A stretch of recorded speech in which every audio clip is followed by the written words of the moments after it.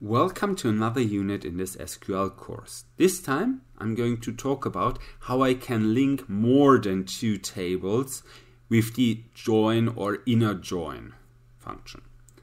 Okay, here in this example, that's from one of the earlier courses, I already linked the orders and the products table.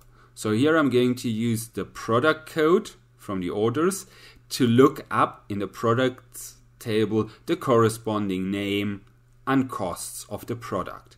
However, it might also be interesting because I have information on the sales representative to list them by name. So who is the guy responsible for selling each of those products? However, for this I would have to link the orders not only with the products but also with the employee data. So I would have to add an additional join to my code. In general, that's not really this hard because, as I see here, already the first join is put into one line. So it's all after the from part. So it's the table left, table right, with the inner join in between, and then on and how I'm linking those two. So if I want to add a third table, just after all of this, I'm going to put another inner join. But to make clear that this is joined to this part, to the whole part here, I'm going to put this in rounded brackets. Oops.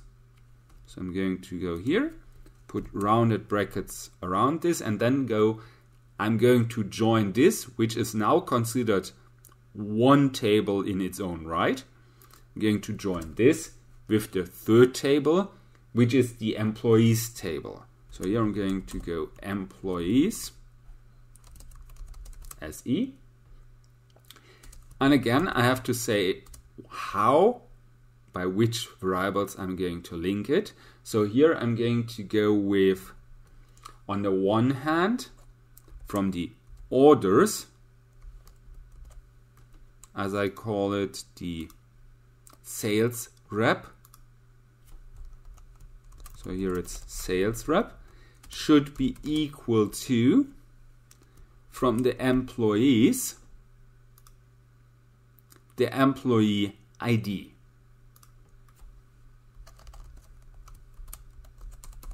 Employee ID. Then, well, I might want to add afterwards here, for example, from the employees, first name and last name.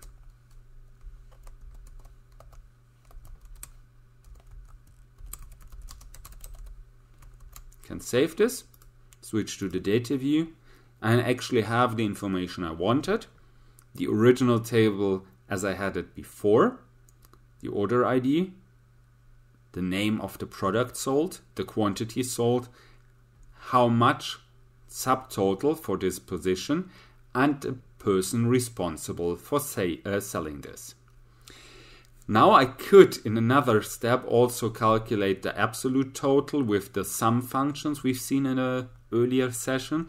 I'm not going to go into this in this session. Here the important part was just how can I link more than two tables. And here we have the information from the orders. The first one, the order idea, the quantity, and the quantity again in the subtotal. Then from the products, the product name and the cost or the price. And from the employees, first and last name. The important part to remember in this context was just I do one join, put this into rounded brackets, and then do the second join and treat everything in the rounded brackets as if this were just the left of the two tables joined. And well, that's then already everything there is on working with more than two tables, on linking more than two tables. So I hope you enjoyed it. I'm saying goodbye and see you next time.